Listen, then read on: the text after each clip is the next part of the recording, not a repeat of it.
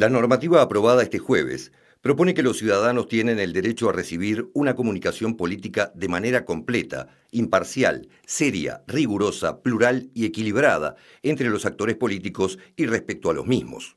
El artículo había sido incluido por Cabildo Abierto en el proyecto de ley a su ingreso a la Cámara de Senadores, como condición para aprobar el resto del articulado promovido por el partido de gobierno. Con la oposición del Frente Amplio, el proyecto fue aprobado el 15 de mayo pasado con esta incorporación y volvió a diputados para su sanción definitiva, lo que ocurrió este jueves. No obstante, previo a la discusión y durante la misma, la iniciativa fue cuestionada desde diversos sectores políticos, sociales y sindicales, entendiendo que su aprobación configuraría una violación al derecho a la libertad de expresión consagrado en la Constitución de la República. Particularmente, en la víspera el Partido Colorado expresó su malestar por este motivo y, aunque apoyó la aprobación de la Ley de Medios, reclamó el veto del presidente e informó que, en caso contrario, promovería la derogación del artículo. Este mediodía, el presidente Lacalle Pou recibió la comunicación formal del resultado de la votación e inmediatamente firmó el veto y lo remitió a los integrantes del gabinete para su rúbrica.